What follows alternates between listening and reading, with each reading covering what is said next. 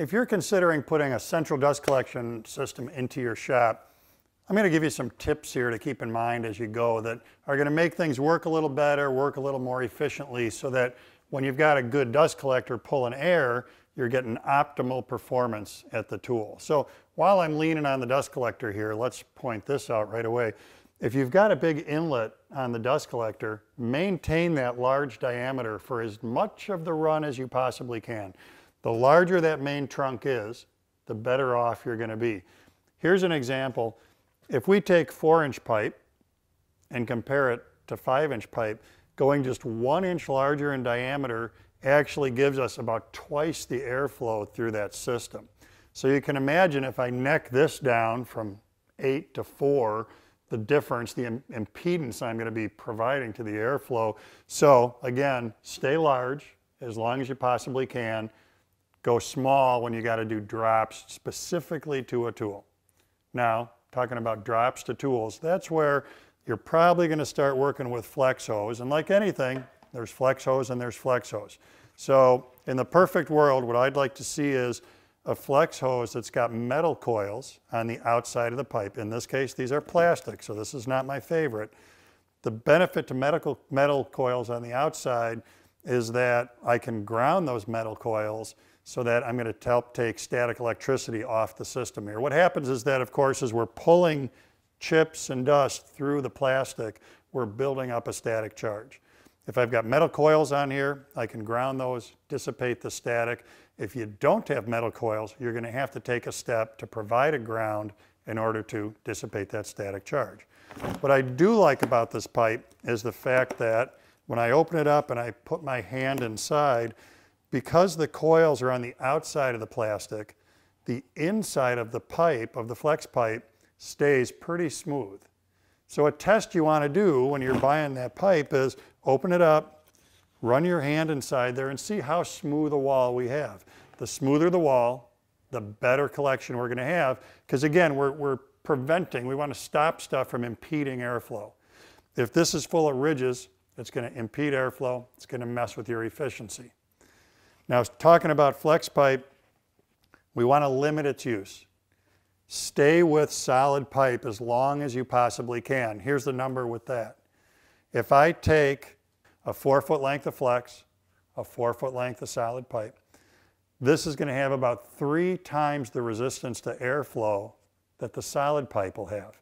So again, imagine the drop we're getting in airflow, the loss of efficiency at the tool. None of those are things that we want.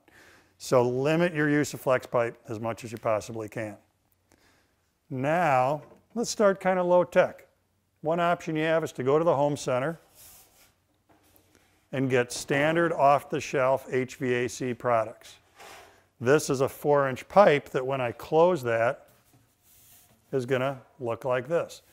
This is fine for dust collection. A general rule of thumb is that pipe like this is generally recommended for systems using a 2 horsepower or less dust collector.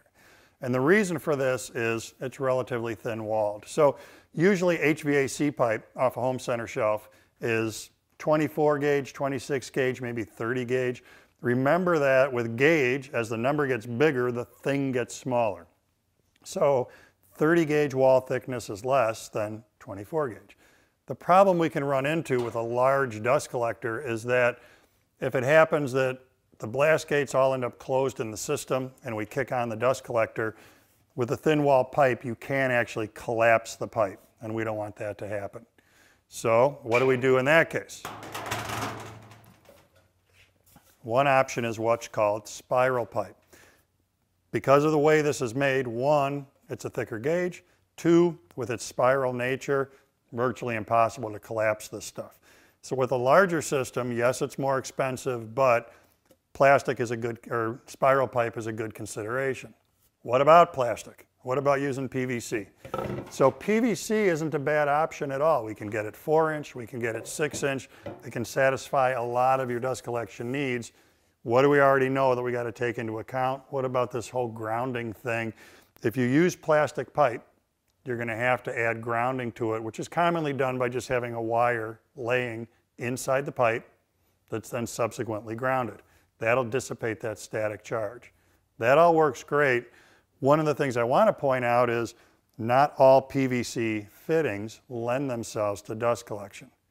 This is a T-fitting, so you might very well say, well, okay, I've got a 4-inch pipe on the ceiling, doot, doot, 4-inch drop.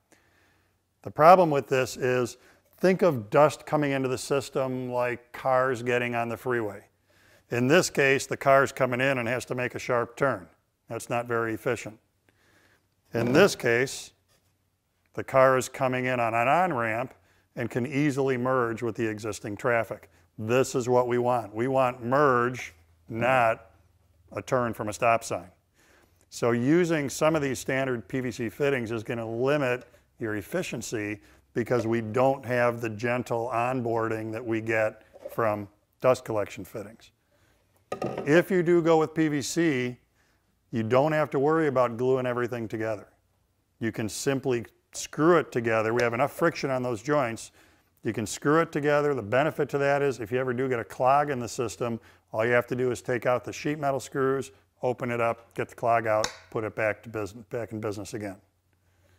Now let's go back and revisit our HVAC a little bit. You're probably going to need elbows. And I've got a PVC elbow here as well that's got the same problem these have. The problem being, this is too small a transition. As a general rule of thumb, you want the radius of this elbow to be twice the diameter of the pipe. So 4-inch pipe should have an 8-inch radius. This ain't gonna do it, but we can work around this by joining 2 elbows that have been formed at 45 degrees. So net, we get a 90-degree transition, but look at how much larger we've made the radius. So that's what we need to do in order to make sure that that air keeps moving and keeps moving efficiently. Now, if you go this route, one of the things we don't have here is a good airtight system because by the nature of the way these babies work, we spin them to adjust the angle. I would go back and caulk each of these seams after you've got them formed correctly to make sure that each of those seams is correctly sealed. Now, while we've got this in a 45, let's go back and look at our main inlet over here, because there's another consideration is, look how low this is. There's a good chance that our dust collection pipe is going to be up here. And it could be pretty natural that then what you decide to do is, well, I'm going to elbow out of this, not with a 4, I hope, but with a correct diameter elbow. I'm going to elbow out of this, I'm going to go up, I'm going to elbow to the ceiling, I'm going to start to get to my tools. A much better move is a 45 out of this, a piece of pipe. Where's my other 45? There it is. 45 out, piece of pipe, 45 over to get to the horizontal.